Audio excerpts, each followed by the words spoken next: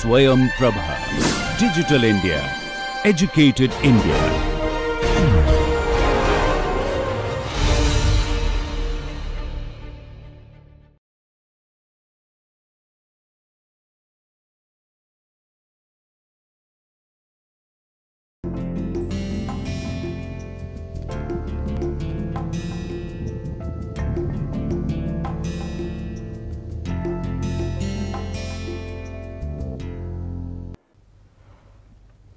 Lecture 35, and we continue our discussion on stabilizing effects of filters. We can pick up any unstable method, and we can actually design a filter in such a way that we have a stable method. The property of the filters is defined in terms of what we call as a transfer function, which is the quotient of the Fourier Laplace amplitude after and before filtering, and this kind of implicit filter that we are applying here in an explicit manner alters the numerical amplification factor G by a convolution with the transfer function to give us altered numerical amplification factor upon filtering, and we try to figure out what are the operational parameters in the physical plane itself. And as an example, we show how second order filters, central filters are designed. This requires satisfaction of a consistency condition and prescribing a transfer function at a particular value of k h, which happens to be at the Nyquist limit of k h equal to pi. Subsequently, we discuss the properties of the various ordered central filters, and we do it by adopting once again a global analysis. And we noticed that if we are to be solving a non-periodic problem, we need to adopt once again near boundary filters, revert back to a higher order filter in the interior, and as we go near the boundary, we can keep on reducing the order of the scheme, and this is what is called as the least ordered central filters or LOC scheme. This is also again given by the Gaitonde and his colleagues. We show how this can be effectively used. We also talk about the various filters that one uses near the boundary. This one sided filters actually leads to a complex transfer function, and this can lead to alteration of dissipation and dispersion properties. This is what we discuss in detail, that filter parameters are important. But we also note that we can play around with the frequency of filter. That means, how often we perform the filtering can determine the quality of the solution. But what is more important, that at times we notice that in a multidimensional problem, the filters applied in different direction works differently, and this directionality of filters in association with the physical nature of the problem can be a major source of error, and this is what we discuss on this finally.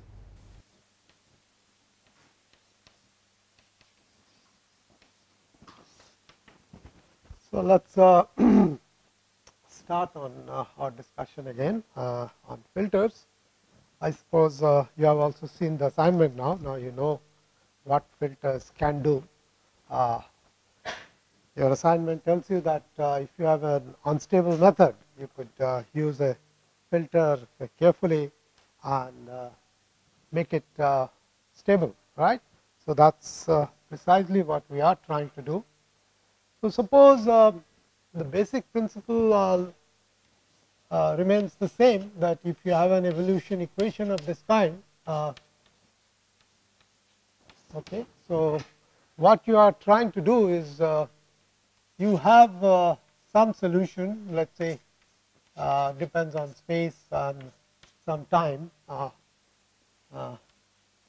us say at T n, and through this equation you actually arrive at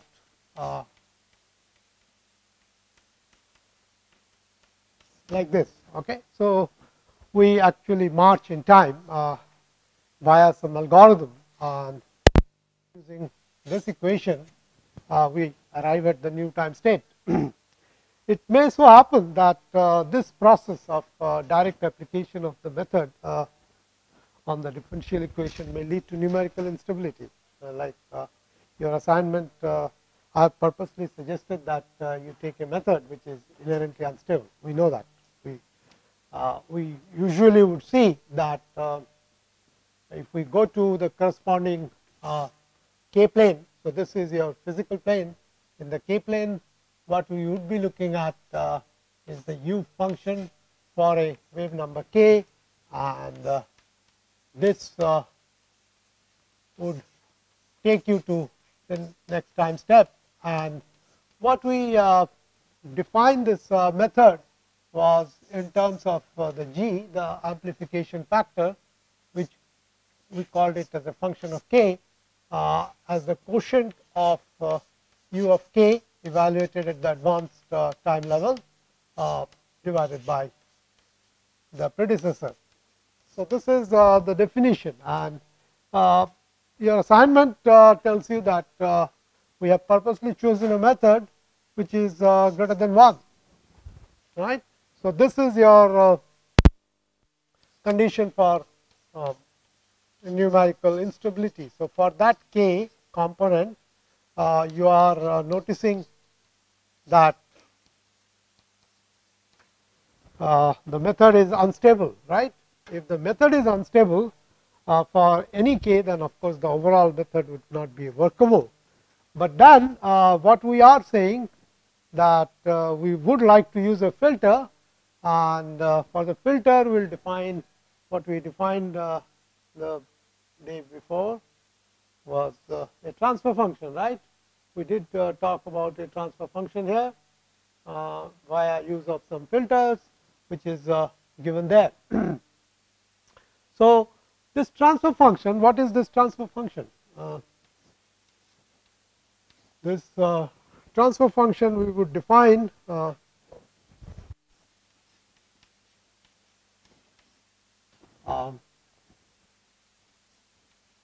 we'll take whatever we have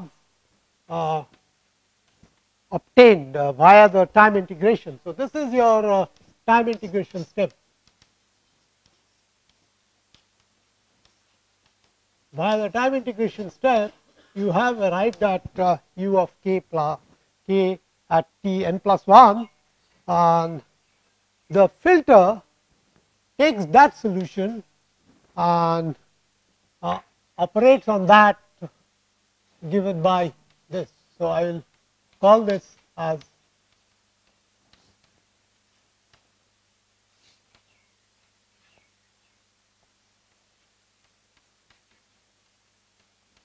okay. So, basically we are using an auxiliary function which we call it the transfer function, and we have noted how that comes about is this implicit equation. Please note that this equation is implicit, and this is exactly like your tridiagonal system that you would like to use because of its ease of operation, but we will call this filter as explicit. Why? Because we are getting the solution here, and then we are explicitly applying a filter characterized by this transfer function. So, we are basically going to multiply the obtained numerical solution at the advanced time level with this transfer function to get a solution, filtered solution, which is little more well behaved. That is the whole idea. More well behaved in the sense, right now to begin with, it is greater than 1, we would like to bring it to exactly equal to 1. That is essentially is your assignment. So, you have to take an unstable method, you have to choose this transfer function very carefully, so that you get a perfectly neutrally stable algorithm. Okay. So, that is probably the best way of understanding what filters can do for you. So, basically what happens here is that this is the accepted solution, right. This is the raw solution upon the application of the numerical method. You take the raw solution, convolve it with the transfer function to get a solution which will be acceptable. That is your numerator, right. So, basically then we can define G hat. G hat is essentially the composite gain function, okay, amplification factor. So, this is a combination of then we'll write it like this, that G hat, will write it like this, that this will be the accepted solution at the advanced time level divided by the solution that you had started off before the integration, right. So, what you can see that this we can simply write it as u hat k of t n plus 1 divided by u at k t n plus 1 times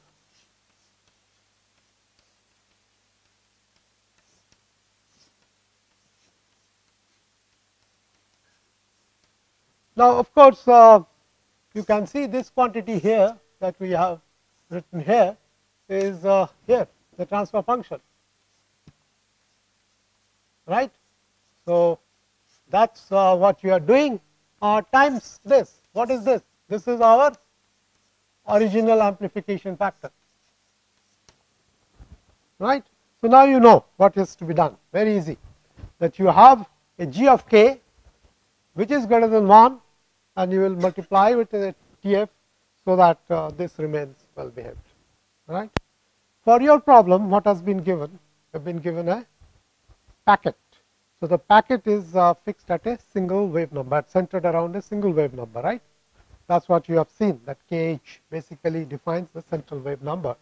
So, all you need to do is find out for that value of kh, what is this quantity. You design this so that you get this g of hat g or k equal to exactly 1, right. I thought I will explain to you what is in a sense you are expected to do in your assignment. And now the main question that remains is, how do you design the transfer function, right. How do we do that? And that is what we discussed in the last class, that we obtain the numerical solution, those are there on the left right hand side, and then you apply a filter of this kind, okay.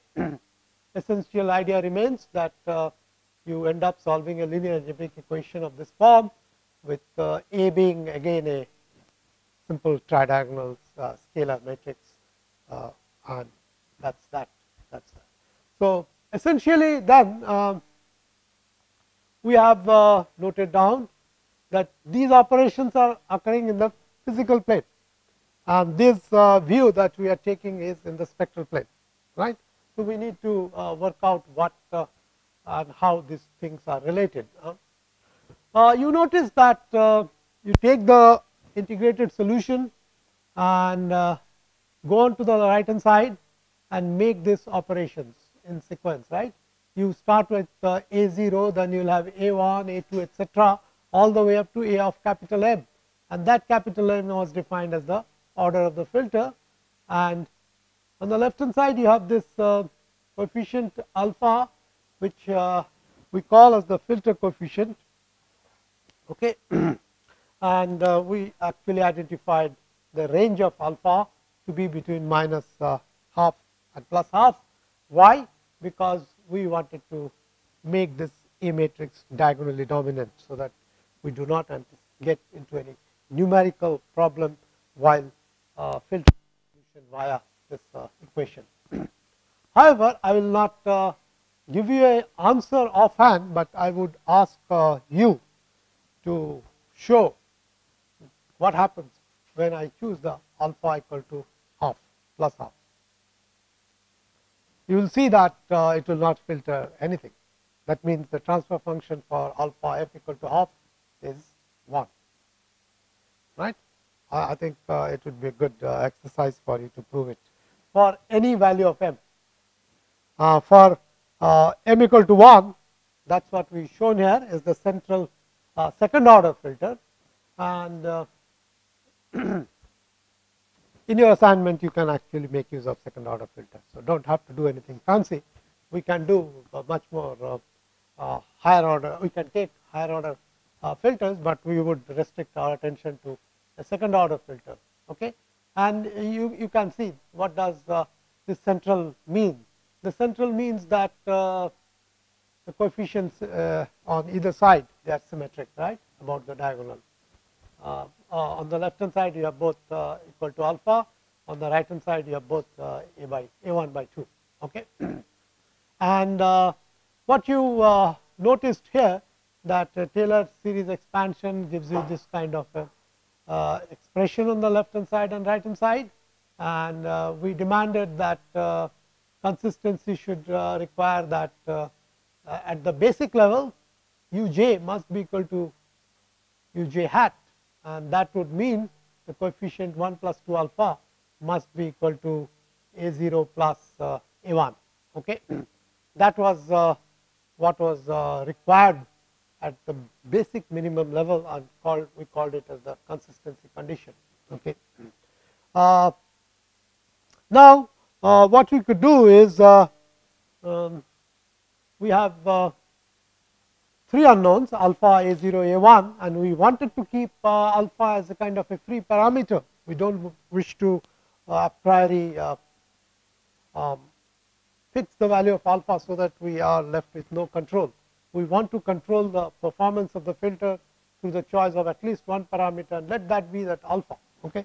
That means that we need to figure out a0 and a1, and this is one equation that we can use for evaluating those couple of unknowns. The other one, we decided that the transfer function should be equal to 0 at the Nyquist limit. Okay. And how do you do it? Well, we have written down that equation that we see it here. So this is basically that. Please do understand that this is written in the physical plane. This should be a lowercase, although the slide shows they have to be uppercase, but this is what we are doing. So this is your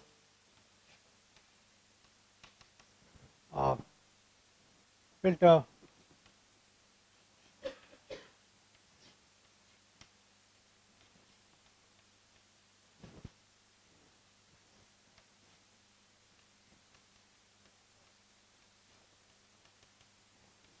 so you use the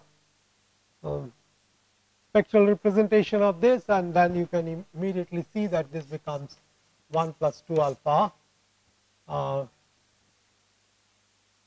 Yeah, so this will give us cosine kh, because this will give e to the power plus I kh, this will give e to the power minus I kh, add it up, you will get 2 cos kh. That we need to do, and we would have u of k e to the power I k x j. That is what we are doing. This should be equal to, on this side we will have a0 plus, if I up again I am going to get a1 cos kh. Okay, and that will be again u of k. So this is dk, and this also would be evaluated at the same node, and this is what we get. And basically this is our u hat and this is u. So you can see if it works for all k, so we can get rid of this, equate the integrand, and this, since they are operating on the same node, so we can get rid of the common part. So this is what we expect, and you can very clearly see the transfer function for this second order filter would be equal to u hat by u, and that is equal to 1 plus 2 alpha cos kh divided by what we have written a0 plus a1 cos kh. Okay. One of the function of these filters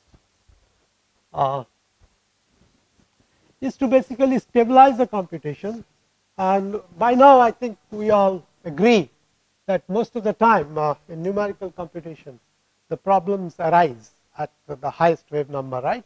So that's what we decide some qualitative feature of the transfer function. That's what also we need to keep in mind. So we like to do that, and what we expect this transfer function should be of that nature which will not alter the solution at low k. Okay, so it should remain flat equal to 1, and what we would like it to do, it should attenuate all the higher kh component, and this is what we expect to happen, that the transfer function should be equal to 0 at kh equal to pi, and that is what we are talking about. So at kh equal to pi, so this will basically tell you that kh equal to pi should be equal to 1 minus 2 alpha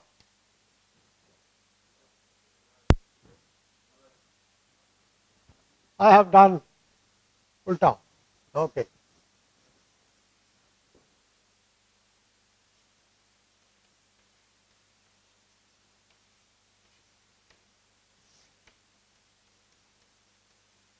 Okay, so that's what I was myself getting surprised. So we would get then the numerator we get a0 minus a1, and the denominator is 1 minus 2 alpha, and that also tells you why you don't want alpha to be exactly equal to half. What happens if alpha is exactly half? In addition, if I take alpha equal to half and demand the transfer function at kh equal to pi, it becomes the indeterminate form, but you can work it out and show that that becomes 1. But that is just what I am telling you for a second order filter. But the thing that I asked you people to look at is that for any order filter you can show alpha f equal to half will give you transfer function equal to 1. You should be able to do that. But then if I want to do this equal to 0, then of course I require the numerator to be equal to 0. That gives you a0 should be equal to a1, right. And if a0 equal to a1, then look at the previous solution, I mean the equation here. If I put that equal to that, and this is what we get, a0 equal to a1 should be equal to half plus alpha. Okay. So now you can actually realize that in your assignment what you need to do is basically find out, you know the value of k where your wave packet is. Next thing that you would like to do is figure out the value of alpha, where for that value of alpha you should get say suppose this is my kh. I choose some discretization number of points. I have not talked about how many points you should take, right. Maybe you are choosing some point here. You have chosen h in such a way for the wave packet that you are here. So this value you know. So if I know what this is, let's say this is 0.955, and then if I know this is 1.05, and if I multiply by 0.955, do I get 1? No. Then what I can do is I can keep plotting this transfer function for different values of alpha, right. And that is distinctly possible for any order filter that you do, and this is kind of a result that you are seeing here, that look at the solid line for a moment. We are focusing upon second order filter.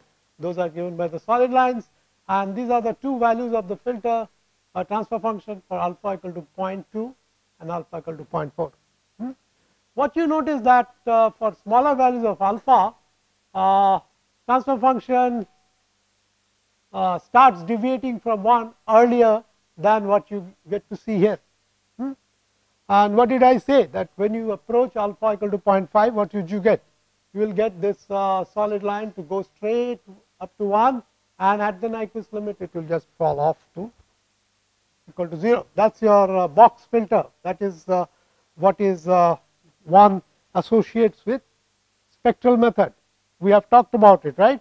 The discrete method, we keep on attenuating the solution smoothly, but when we adopt spectral method, then there what we notice that it works like a box filter. So, you do not do any alteration for all possible kh, and once you have up to the grid resolution, that is where it falls off. So, alpha equal to 0.5 would take you along a line which will go straight all the way up to pi, and then it falls to 0. But anyway, you are noticing that your control in solving the problem revolves around two things. One is choosing the value of appropriate alpha, the other thing is h, how many points you can take, but given in your assignment, I have removed this second degree of freedom, because I prescribed the value of kh. So, if you are not given a value of k, you are actually given a value of k. Why did I do that? Because we have noticed that all our numerical properties depend on this non-dimensional k, right? That is the kh. So, that is what we have done. So, all you need to do in your exercise would be to choose appropriate value of alpha, so that the transfer function multiplied by the unstable g of k, this right hand side should give you exact value of what at the wave packet number. Okay. Now, this what we just now talked about is for a second order filter. So, suppose we want to look at higher order filter, what do we do? Well, we keep taking more points on the right hand side, right. For example, if I want to add on an additional set of terms, I could do it like this. I would write it a2 by 2, and then I write u j plus 2 plus u of j minus 2, right. So, what will that do for us? It will do a couple of things for us. Now, keeping alpha still as the filter parameter. So, we are going to choose it freely by on our own accord. That leaves us with the task of evaluating 3 unknown coefficients a0, a1 and a2, right. What will be the consistency condition here? Left hand side will have still the same thing, 1 plus 2 alpha. What do we get here?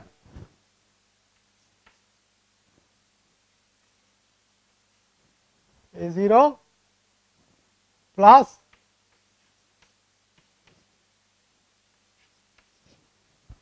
right. Is that okay?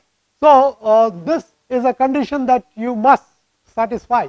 So, for this we are talking about a higher order, higher than second order filter.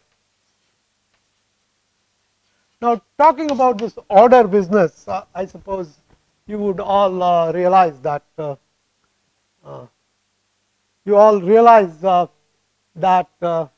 order comes from this Taylor series expansion, right. In this exercise, we have just simply have done this. So, the next level of terms which are unbalanced are the second order, that is why I called it a second order filter.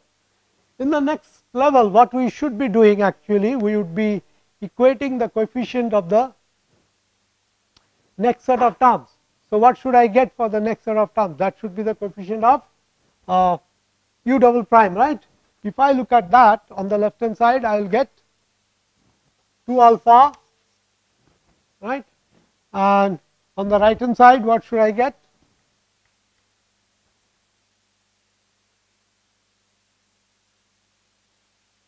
A1, right, isn't it? A1 by 2, right, and from A2 I would get what? A2 by 2 into 2 square, right. So, that is what you have to do. So, for the next higher order filter, you would be actually be satisfying this 2 equation, and then what remains to be done?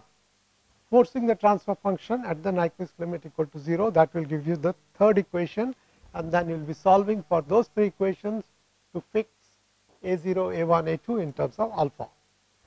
In fact, let me give you this reference where all these things are given, all these coefficients as a function of alpha is given.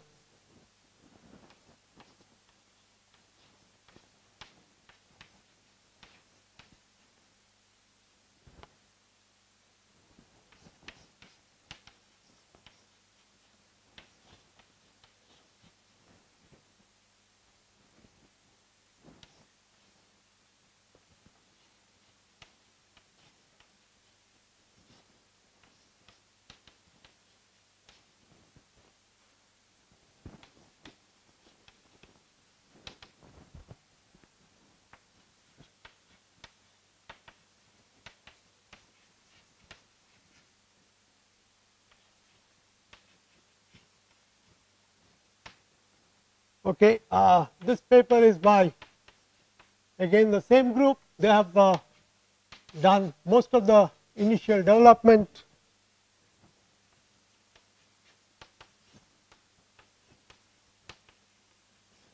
Okay, this is in AIA journal.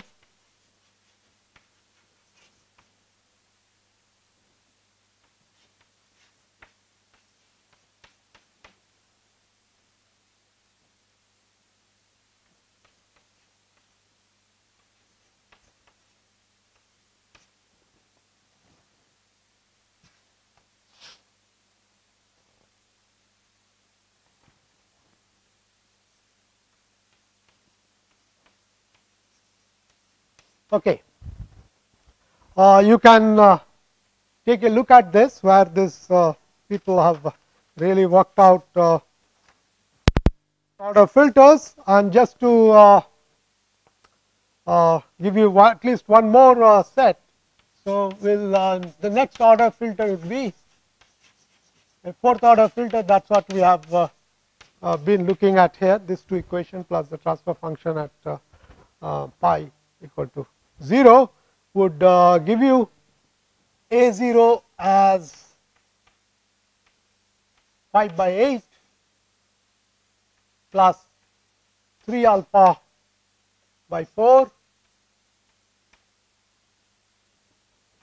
A1 would be equal to half plus alpha, and A2 is minus 1/8 plus alpha by 4, right. So, we have this fourth order filter defined by these 3 coefficients in terms of alpha, and we have actually also seen the fourth order filter behavior.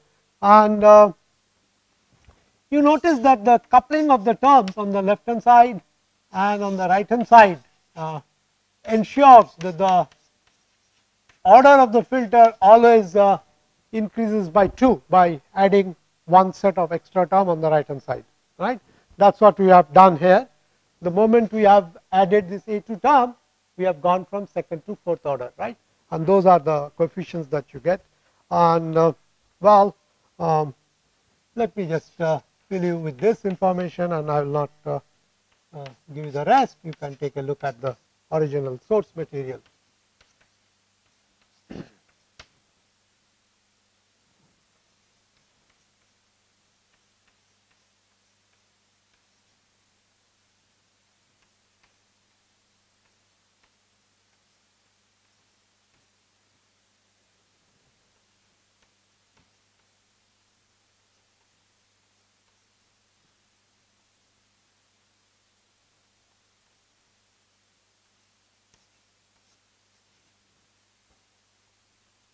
And then we should have the additional coefficient A3, and that works out to this.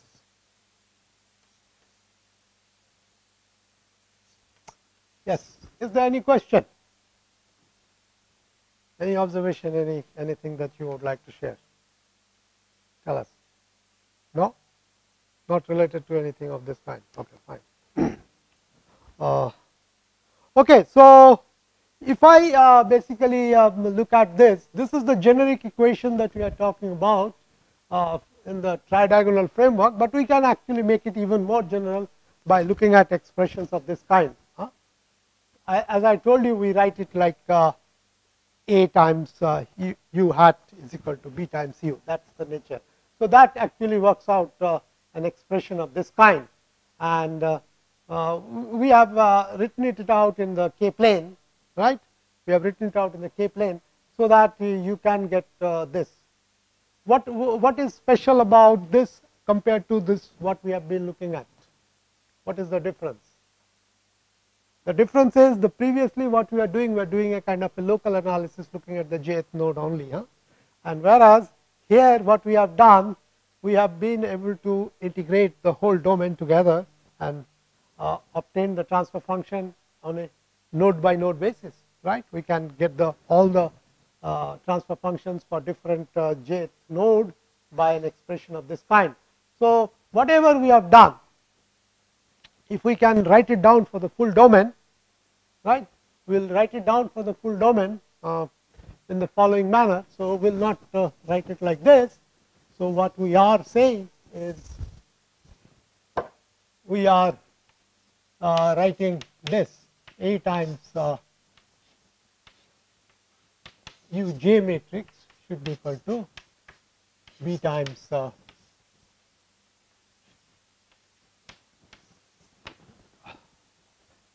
this vector uj. Now, as you can see that what we could do is this is an implicit equation. Suppose I am looking at say the jth node, let us call it a different running variable ul. So if I am looking at the jth node,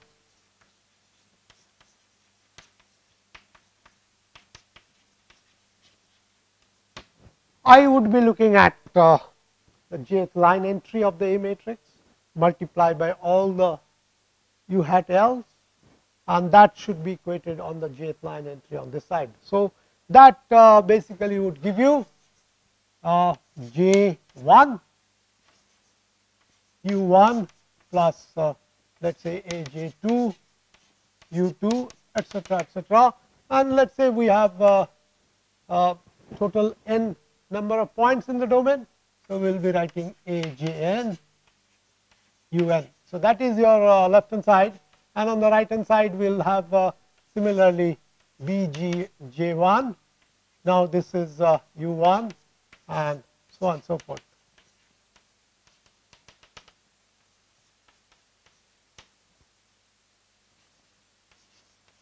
Now what we did, what we originally did for the analysis of all compact schemes, the same thing we do, right? We can refer everything back to our representation in the k plane.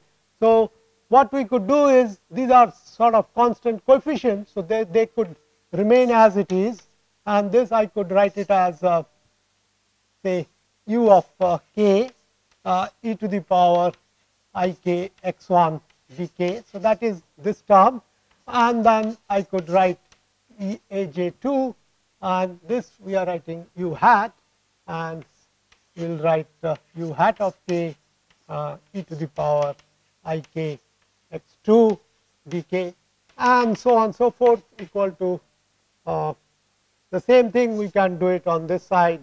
Well, you can keep the bj1 outside, and you will get u of k and e to the power I k x1 dk, and so on and so forth. So what I tried to do is we try to use here the same idea of projecting this phase into the jth node phase. So what we would be doing then, just simply write the same thing. We will write u hat of k, and this I will write it as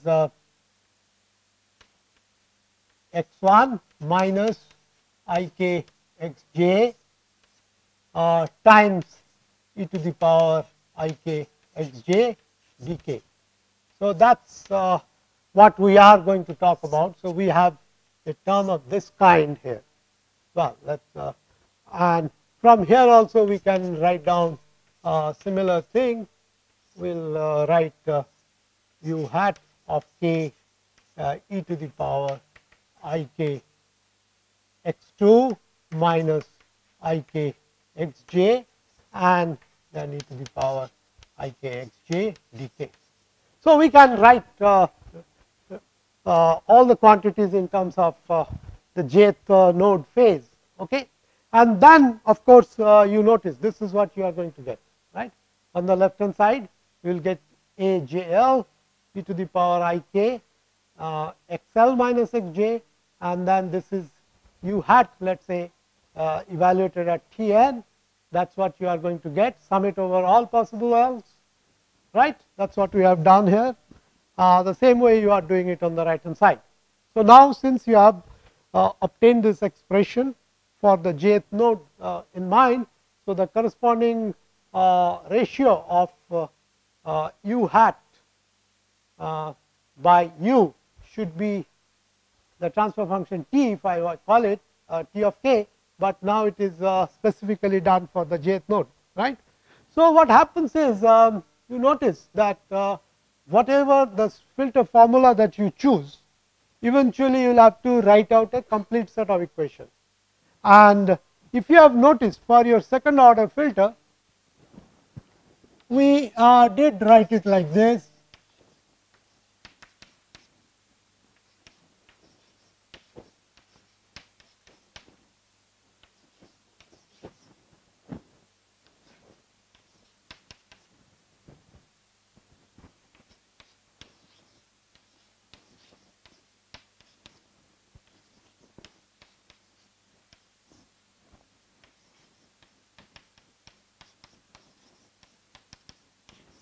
So, you can see that we can start using this expression from j equal to 2 all the way up to n minus 1.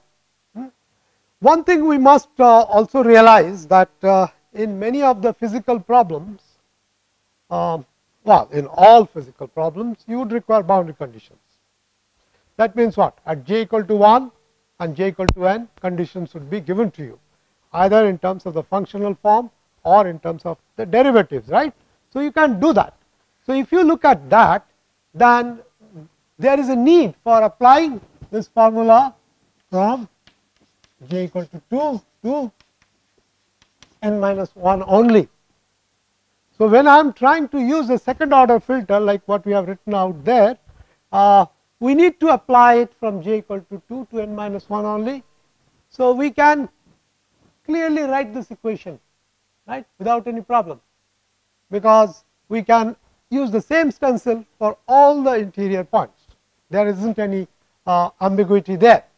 However, what happens is, if you want to be a little more ambitious in terms of higher order and would like to go to, let us say, fourth order filter, then what would you do? Well, as we have written, we would be then adding this next pair of terms, right. That would be this a2 by 2, and then we will write u j plus 2, and this will be u j minus 2. Now, you can see that this equation, whether you are doing a second order filter, a fourth or sixth, any order filter, what you do, the left hand side always remains the tridiagonal thing, because we do not want to increase our computational overhead. The left hand side remains the same. It is only the right hand side points, those are used in filtering, keeps increasing with the increasing order of the filter. So, in the fourth order filter, we need to take j plus 2 and j minus 2. But then we have to now think of the following, that we can apply this from j equal to 3 to n minus 2 only. What happens to j equal to 2 and n minus 1? We cannot use this expression. We have to do something more, and doing something more means the left hand side would be just the same. So, all we are looking at basically asking for j equal to 2, what should we be doing? The left hand side will keep it as it is, because that does not cause any problem.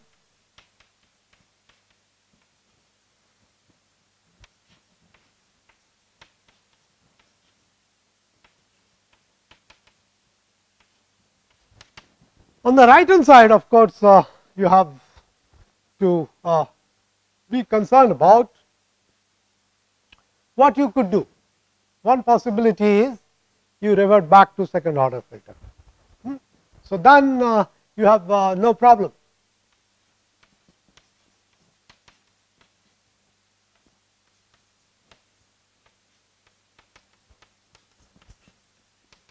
So, basically then what we are saying, that we are applying a fourth order filter from 3 to n minus 2 at j equal to 2 and j equal to n minus 1, we are going back to second order filter. And then once again we have no ambiguity. And what is it called, Yogesh? Lowest order compact, is it? People have all kinds of mouth filling names for it.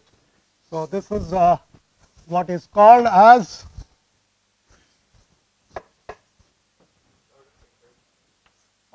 least ordered,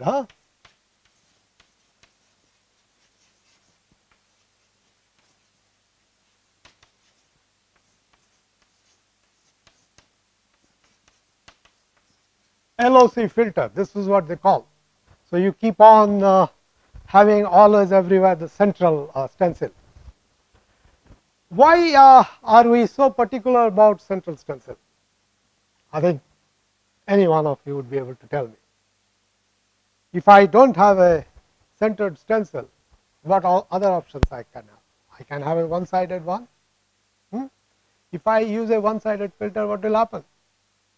You have seen the Taylor series expansion for the second order filter. We had always second derivative, fourth derivative, and so on and so forth. The moment we do a sort of a one sided filter, we are going to get also those odd terms. And what those odd terms would do? Would do, apart from adding dissipation, it can add to first derivative. If it is a first derivative, what do we call this as? That is convection, right? That is our convection equation. We always have seen del u del x is a convection term. But if I have a third derivative, fifth derivative, we call that as dispersion term. So, basically a convection term is a special case of a dispersion term, but in actual parlance we always will call the first derivative as a convection term, and that would do what? Well, you can understand what happened, what we have seen. G of hat was, let us put it as J. Now, we also know how to do it for the full domain analysis, and we could write like this. That would be G of the original numerical method times this.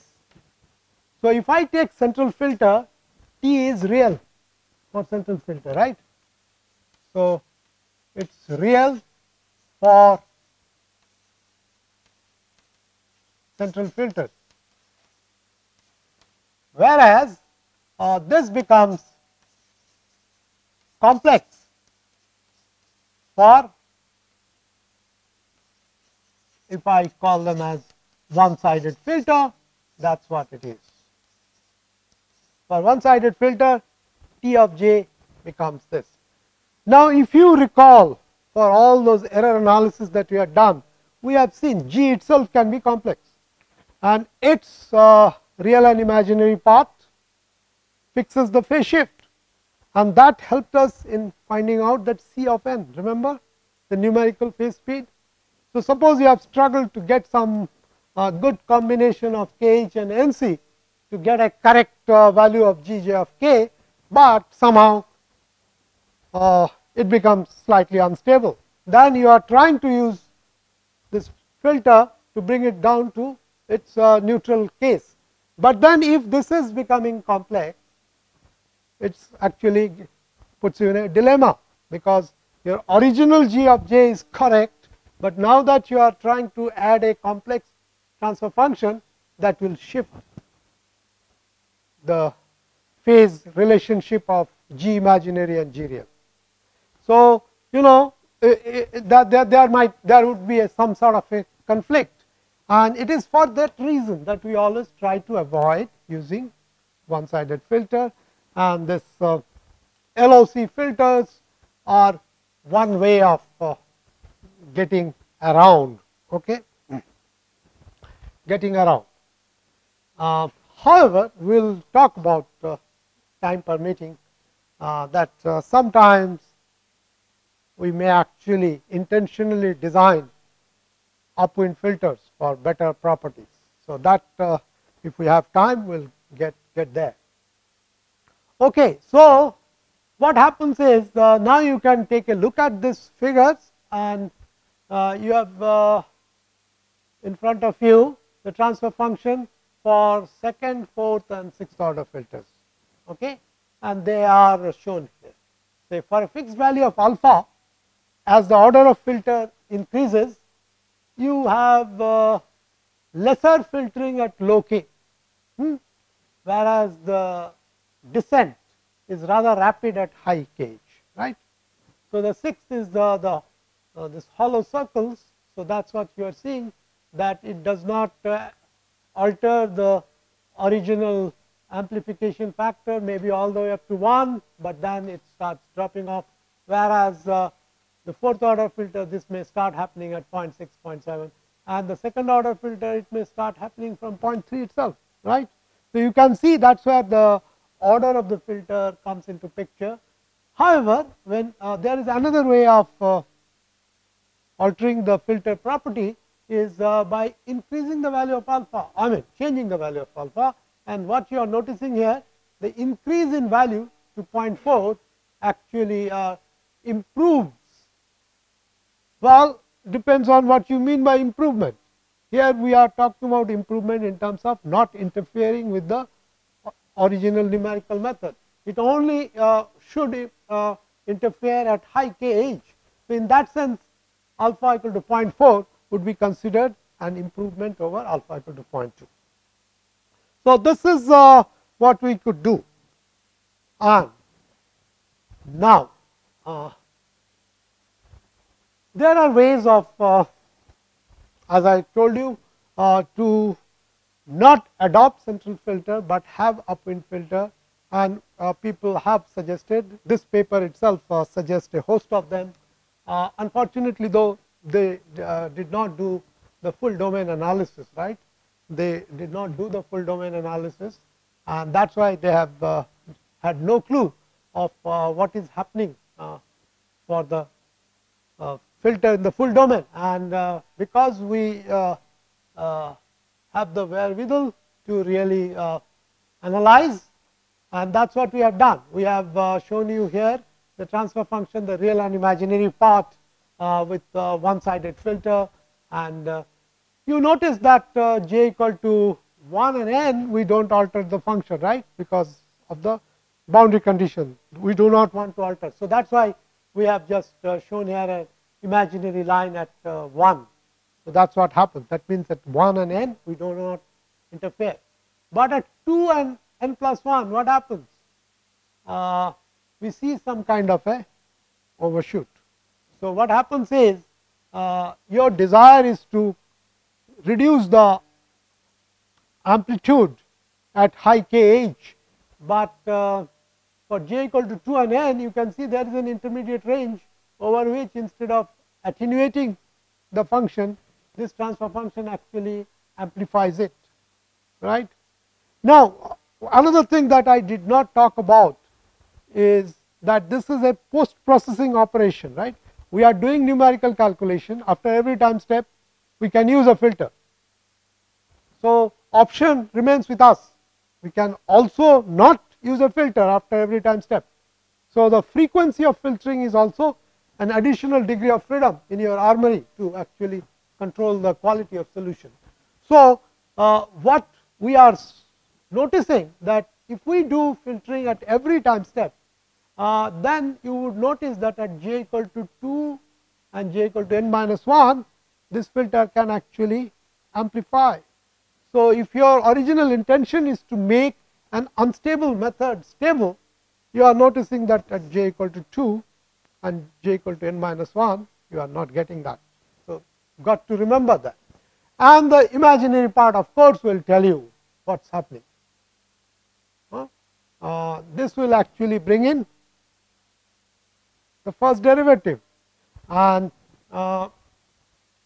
this kind of operation attenuation is due to the even derivative, and this kind of values that you are seeing in this lower frame causes instability, right. We do not want them to be there.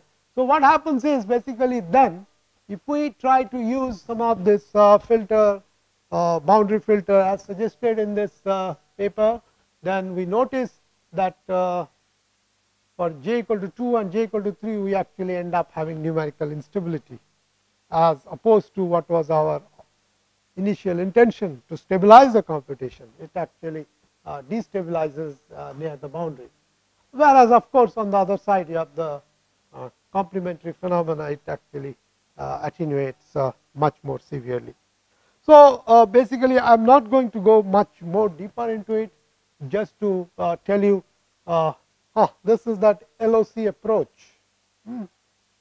that what we wrote there, least ordered centered filter operation that one can do. So, basically this is the way that we have plotted this figure, that at j equal to 2 and n plus 1 we have used a second order filter, at j equal to 3 and n minus 2 we use a fourth order filter, and rest of the points we have uniformly used a sixth order filter, and the corresponding centered filter behave like this. Well, this is much better than using one sided filter, right. We do not have to worry about numerical instability.